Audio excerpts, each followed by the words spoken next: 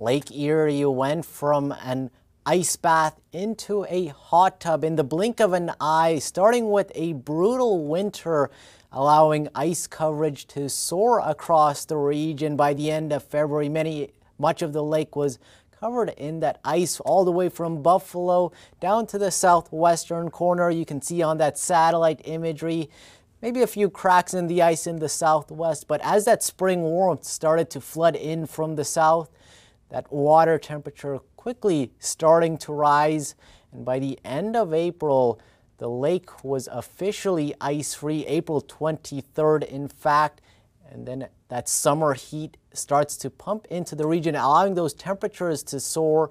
Port Clinton hitting 29 degrees at the buoy on July 10th, and some of those average water temperatures are starting to approach all-time highs, so we'll have to keep an eye on that. If light winds and sunny skies continues, this could have implications as we head into the winter season. As you all know, warm temperatures means big-time lake effect snow.